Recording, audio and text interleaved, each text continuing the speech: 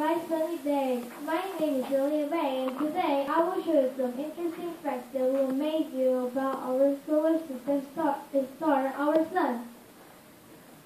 First, let's look at how hot our sun is. My first slide is about the temperature of the sun. A very hot oven can be only about 250 degrees Celsius. Compared to the sun, it's nothing. The sun's temperature reaches about 5,500 degrees Celsius. Any spacecraft that got too close to the sun would melt to gas right away. Then, how far is it from Earth to the sun? The sun is very far away, even further than the moon. You know, it takes about 3 days to go to the moon by spacecraft. However, it takes more than 3 years to go to the sun. 3 years.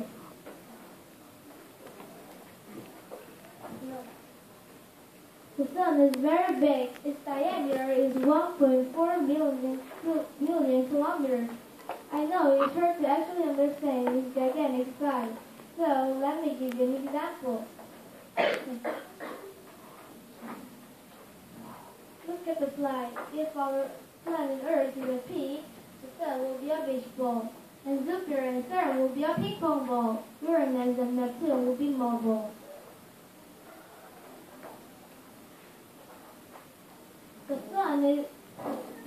The star, like our sun, is made of hot gas.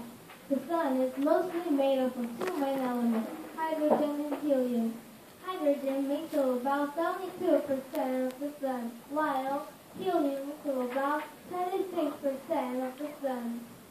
The other small elements, such as carbon, oxygen, and nitrogen, make up 2% of the sun. The sun glows because the nuclear fusion occurs when the hydrogen fuses into helium.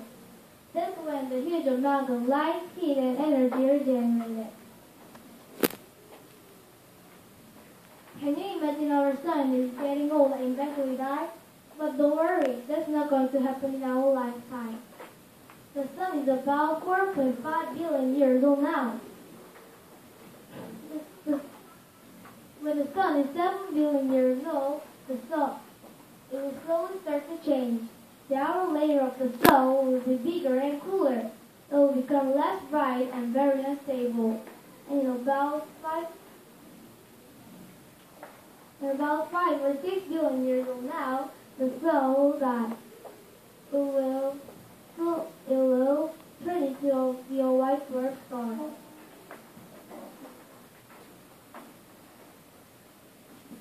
I thought about this question.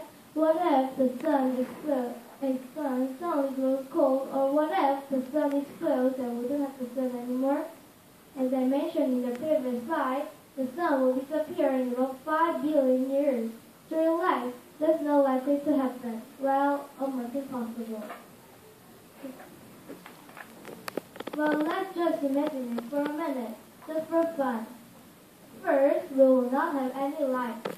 Although we will still be able to use electricity, it will be night everywhere. Second, plants will not be able to make food for photosynthesis. Third, the Earth will be very, very cold.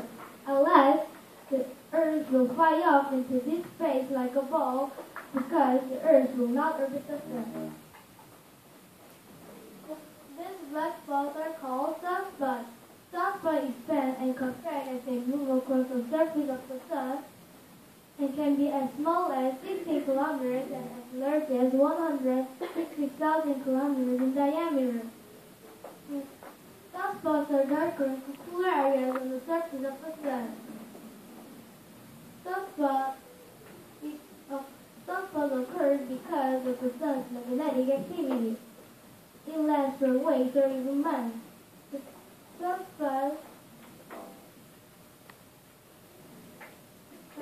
The number of sunspots is not always the same, but goes up and down in an 11-year cycle. 5 sunny days are not just my favorite. It's the best days to make electricity from the sun. Let's keep studying more the star and more about space. Are there any questions about the sun?